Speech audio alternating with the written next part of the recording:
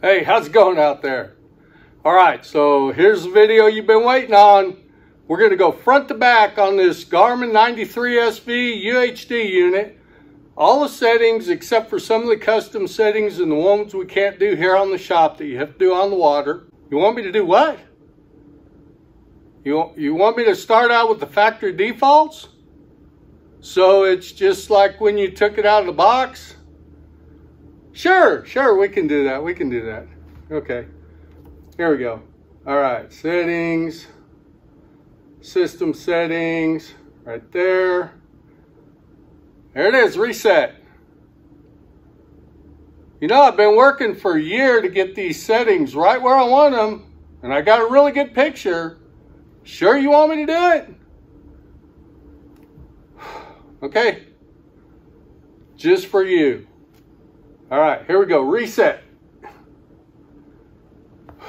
Okay, I'm gonna do it, I'm gonna do it. Here we go. I'm calm, I can do this. Ready? Okay, still got a screen. No smoke coming out. All right, probably would have been a good idea for me to write all my settings down before I did that, huh? Well, anyway, let's get to it. Let's go to the video. All right, so before we get started with this, let's go ahead and make sure our transducer's turned off. To do that, simply press the power button once real quick and disable all sonar. So when I got all done, I made a spreadsheet and I wrote down all the settings that we're going to go over in this video. At the end of each chapter, you're going to see a screen that looks like this, which is going to tell you what the next chapter is, and it'll have that spreadsheet and all the settings on it. So you can take a screenshot of it, or if you want, go to my Instagram page and message me your email address, and I'll go ahead and send you a copy of that spreadsheet. All right, folks, so we got the scary part done. We got the factory defaults restored. And now let's go ahead and jump into it. Unfortunately, when I came up, I couldn't adjust the backlight before I answered a few questions.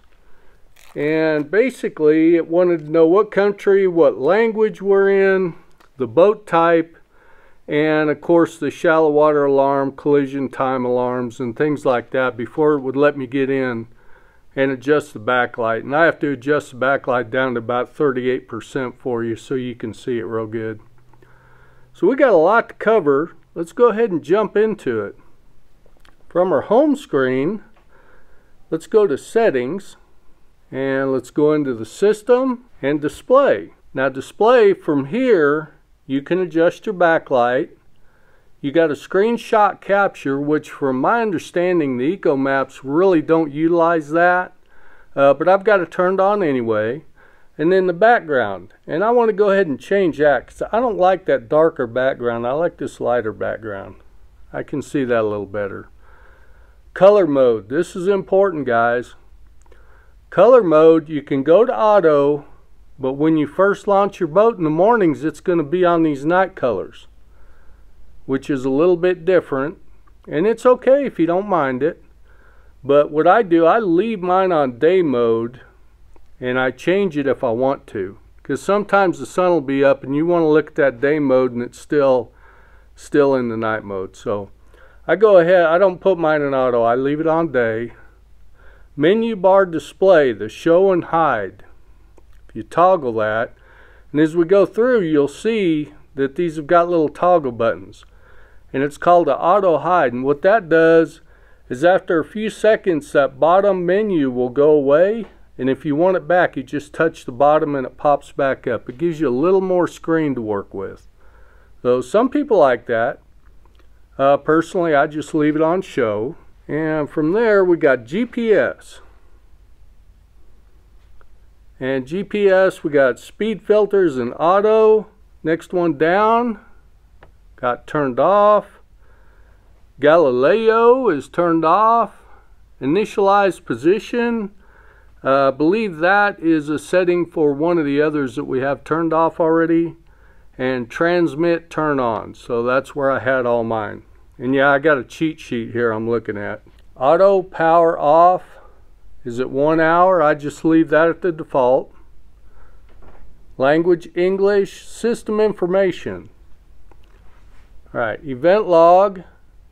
That'll show you the last time you updated your software, if you had an abnormal power down, service loss, things like that.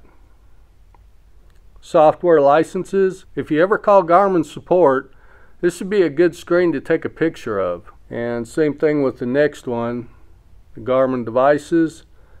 Take a picture of that. You can enter your whole ID if you'd like to. And you can see my latest version here is 18.00. Just updated that. Reset settings and delete data in reset settings, and clear user data, but that will get rid of all your waypoints and everything, so we don't want to do that. And then there again, if you're having trouble with your maps, you may want to take a picture of that before you call Garmin support. And we'll go to the beeper. Alright, the beeper, I like that on alarms only, personally. So you do what you want with that. The auto power up, I got off. The keyboard, I like leaving on that rather than the ABC because I do a lot of typing. I'm more used to that keyboard style. Alright, so for our purposes today, let's go ahead and leave the simulator off. It'll give you different options. So some of those we don't want. Let's go ahead and go to regulatory information, and that's just your regular FCC rules. Okay, let's go to communications and serial port. We're going to go ahead and go with the standard NMEA, and the setup on that. Device list is your ECHOMAP, and we're not going to label the device. And your wireless devices, that's where you got your Wi-Fi network. Advanced, we want channel 6. Wi-Fi host this device. Alright, so let's go ahead and move on to units. And we got system units, and that's set on custom, but you can go with the nautical or the metric. So all my settings are the standard default. North reference, we want magnetic. The time format, we're going to go with 12 hours. The variance at 0, position format, and the time zone. I leave the time zone in auto. Okay, other vessels, not too worried about that. My vessel, alarms. Okay, navigation alarms. You got arrival, off course, anchor drag, so you can set those up if you'd like. And navigation. Route labels by name. Turn transition active, route start, auto guidance, turn transition time.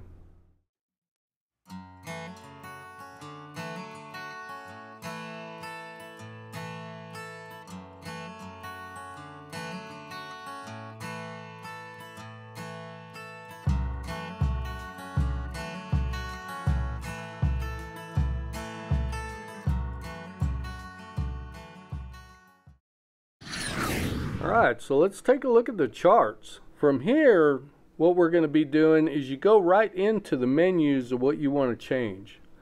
Now, for my purposes, I don't use anything but my fishing chart. So I don't use the navigation chart. Although some of you might, I would imagine the setup is very similar.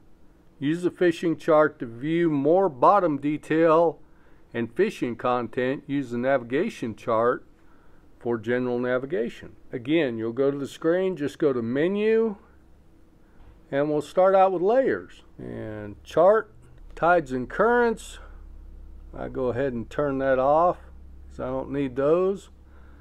The photo points, I leave that factory default. Now here's another thing, if you look over here, you see green, green, green, that means those are on. And that's pretty typical for everything we're going over today.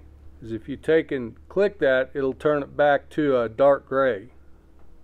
So green means you've got it turned on. So let's take a look at restricted areas. And on there, I want the display on, I want the access on, speed, I want to know if I'm running into a no wake zone, and if there's any off limits fishing is good information. The rest of them we'll go ahead and leave off. Alright, let's take a look at user data. And waypoint display, we want to have it green, turned on. And if you see those double arrows, that's just basically showing all the different labels that you can use. And if you wanted to just show that symbol only, or if you wanted to hide that symbol, you could do that in here. So if you were fishing and you wanted to see only rock piles, you could go ahead and select just that symbol. And there again, you can see those double arrows. So the tracks, we're going to go ahead and turn both those off for right now, because I kind of like to use the tracks when I want them, but I don't want them cluttering up my screen a lot of times.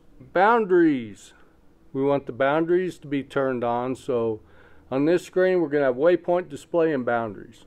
Alright, quick draw contours. Now you can go ahead and start your recording. This is where if you're going to make a quick draw map, you go ahead and start your recording here. And we do want to display the quick draw, and we want to display both the community contours and the user contours. Let's take a look at now manage. That's where when you store your contours, where do you want to store them? I want to store them on the active card. And here's the thing, if you go through a lake or a small body of water and you make a good contour map and you want to copy it, this is where you would copy that card. Now, unlike a regular map, on the contour map you can set an offset. So if the lake is fluctuating and you know it's down 10 feet or up 10 feet, you can go ahead and do that offset. And you would just enter that offset in there, and you'd go plus or minus, and then it would give you an accurate depth shown on your map. Now the survey coloring, I'd like to turn that on. Alright, edit overlays. The overlay numbers, I want to show those. Factory defaults to hide them.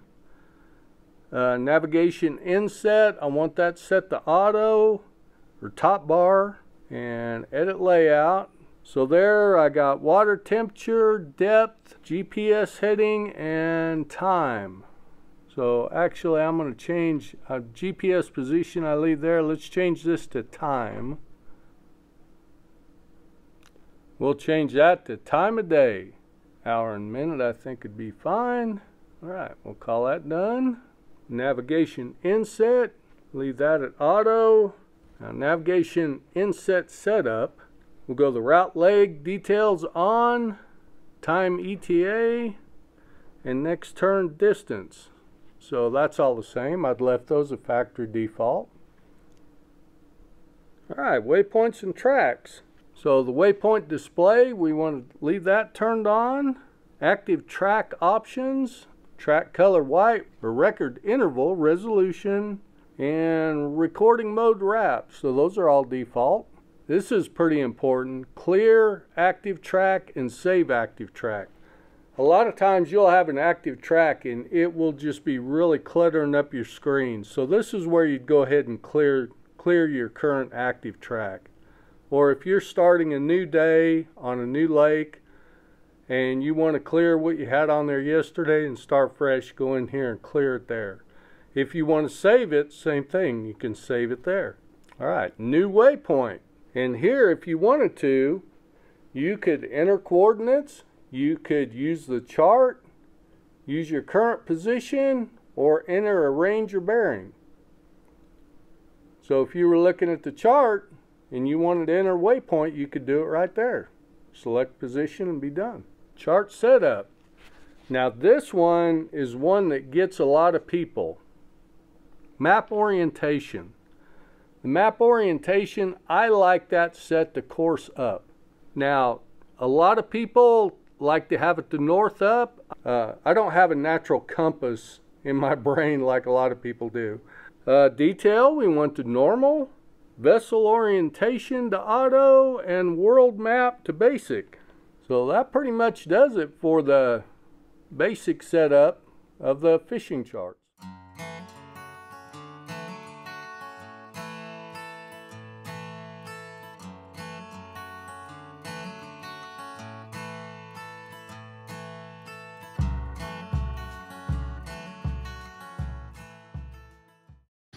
Alright, so let's start out with traditional. Go ahead and go to our sonar, and then go to traditional and menu. Alright, now the gain, it's going to revert back to auto medium. I'll show you here in a little bit where you set it up to where you can adjust that on your screen. So to dial that picture in, you got to do that pretty much every day. Okay, bandwidth, that is set by your frequency. Wherever you set your frequency.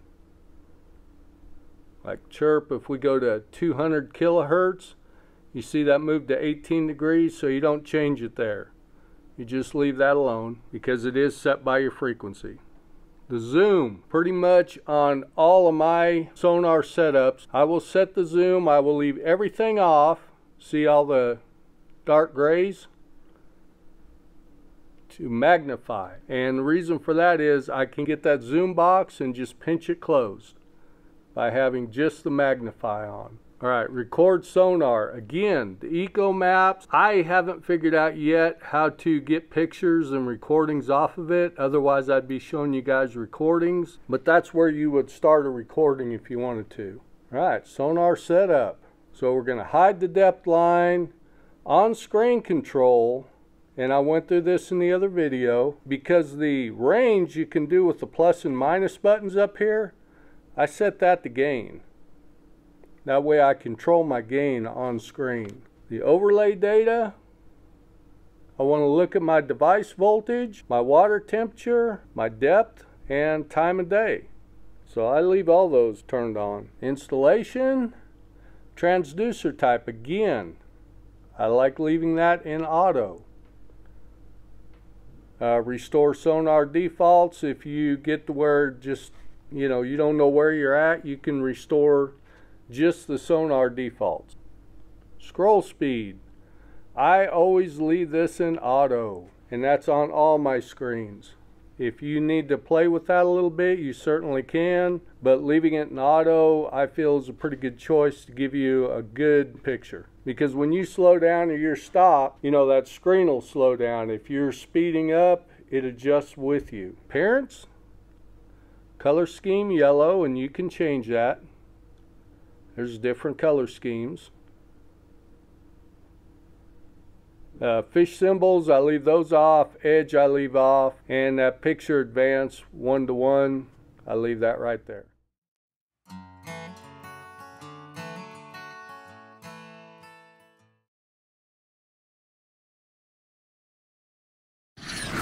Alright, so let's take a look at clear view. Go to our sonar, clear view, and menu. And contrast, I normally start out around 70, and that seems to be a pretty good spot for me. Down. My frequency, because I'm shooting this on the front of my boat, I'm on my GT52 transducer. Leave that at 455 for the purposes of the video. Again, the zoom. Let's go ahead and hit that magnify, so I got that little pop-up box. And you can play with some of this other stuff. I just personally, I like that little pop-up box. Record sonar, again, if you know how to do it and you want to record the sonar, you could start there. And sonar setup. Depth line, hide. On-screen control. Again, I can adjust the range with these buttons, so I'm going to leave that at brightness. Now to adjust the contrast, you're always going to have to go into the menu to adjust the contrast. Overlay data. Let's show the voltage device, water temperature. I want to see my depth, and I want to see my time of day. Because depending on the combo that you select, this may be the screen that shows up that shows all that information.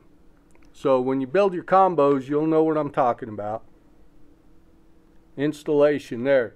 See, I've got it in auto and it's reading it as a GT52 transducer. As soon as I put it back in its regular position, it'll go to the GT54 and it'll give me the correct frequencies. Scroll speed, again, we're going to leave that in auto. And this one does have the factory default of auto, where the traditional didn't. Color scheme, this is where you can change it to what you want. I like the moss.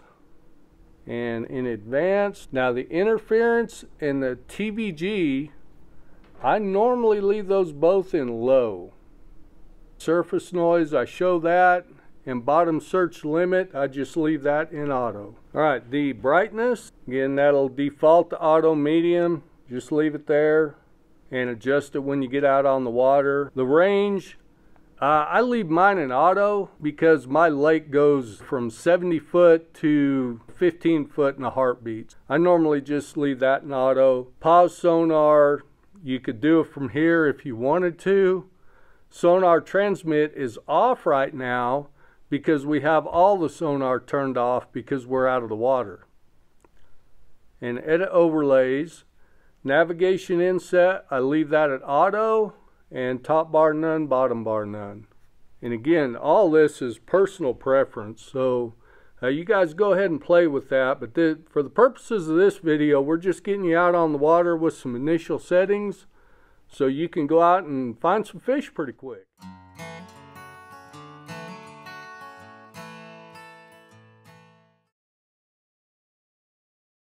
Alright, let's take a look at side view.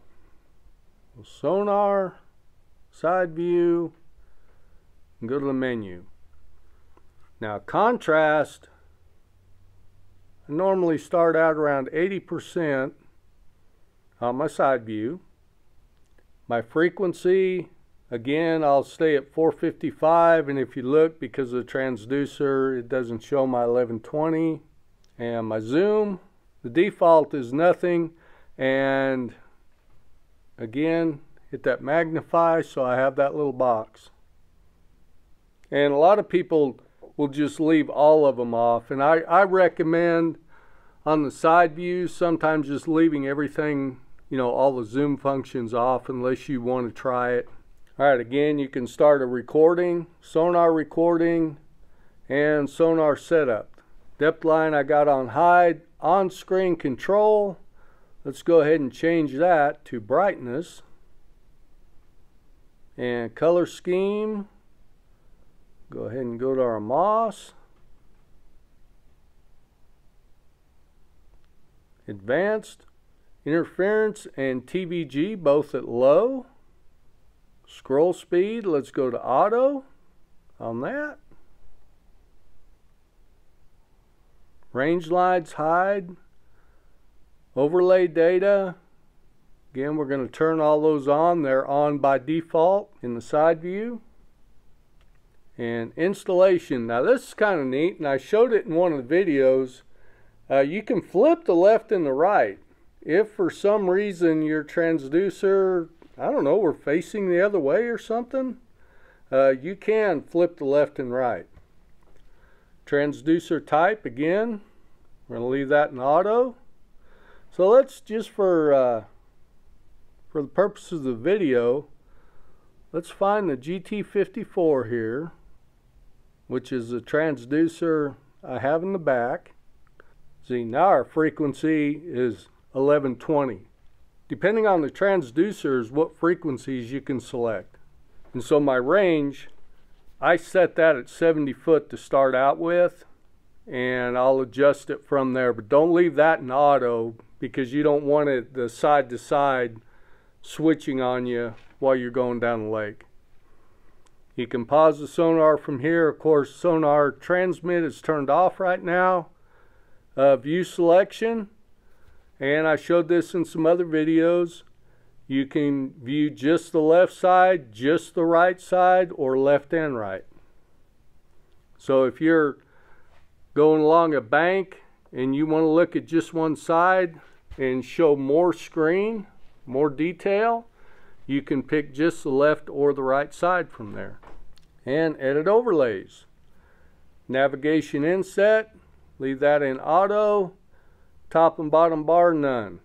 Then when you get all done and you get ready to build your combos and play around with it a little bit, go back to settings, system, simulator, turn that on, and there you go.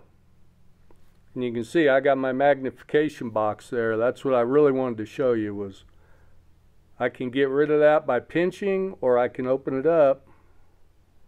And if you look over here, it tells you what magnification you got. And you can adjust that with your fingers. You can make it less or more magnification.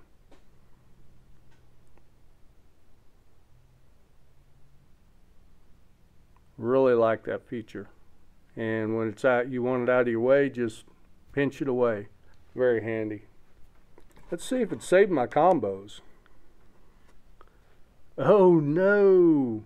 I gotta build all my combos again. Oh, dang it. Go combos, customize, add, do one here, tap that window, go to a fishing chart, tap that window, and we're going to go to our traditional chirp, and we'll set that as shortcut key 1. See there? Page saved as shortcut key 1. And you can see here on your combos it marked that. So all I got to do is press 1 and that one comes up. Alright, so now I got to go build all my combos again. See the things I do for you guys? So since we've been over all the settings, if you want to understand a little bit more about what you're seeing on your sonar and how frequency comes into play, here's the video for you. We'll see you on the next one.